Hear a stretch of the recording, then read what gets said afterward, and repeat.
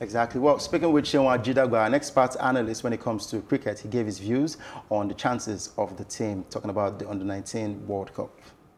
Yes, Nigeria have qualified for their first Cricket World Cup against all the odds. Nobody gave them a chance. From Division 2, they had to qualify to Division 1, where they faced top teams like Uganda, Namibia, Kenya, who were way ahead of the national team.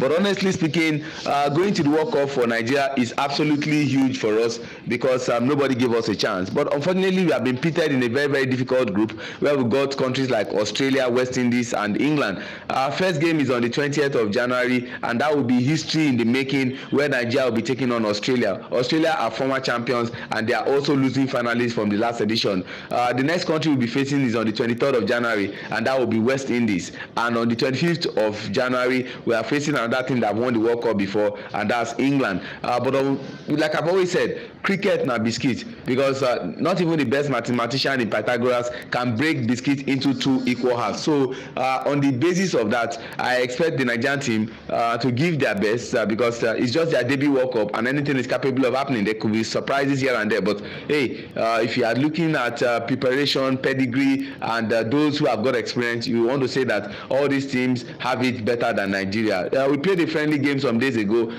against Pakistan, who are one of the teams participating at the World Cup also, and they really, gave us a cricket lesson. We were beaten by 10 wickets. We batted first, scored 109 runs for loss of 10 wickets in 36.2 overs, while our opponent scored that same amount of runs with the loss of just 1 wicket. In defeat, you learn 1 or 2 lessons. But I know that we've got a squad that can ruffle shoulders with these top guys. Well, you got players like Sylvester Okpe, who has played with the senior national team before. He's the captain of the side. Taiwo Mohammed also have played with the senior national team, but he's within the under-19 age bracket, who is the vice captain. We've got Sulaiman Rishe, where you got Peter Aho, Isaac Danladi, Abolani Rashid, Mirekuli Kaegwe, so these are guys that will want to go to the World Cup and, of course, leave an indelible mark.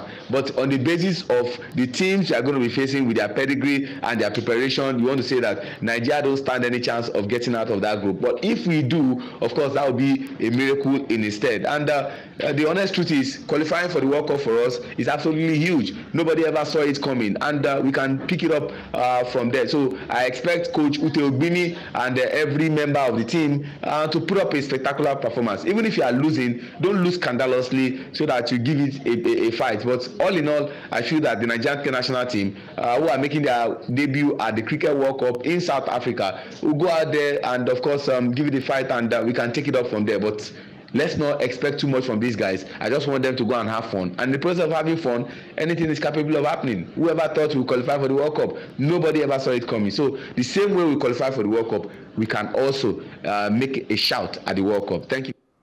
Of course, December we qualified for the World Cup. We can go there and make a shout. Remember the amputee Eagles, of course, we never saw it coming. They qualified for their first ever World Cup, the amputee World Cup, and they got there and they made history by getting to win their first ever match.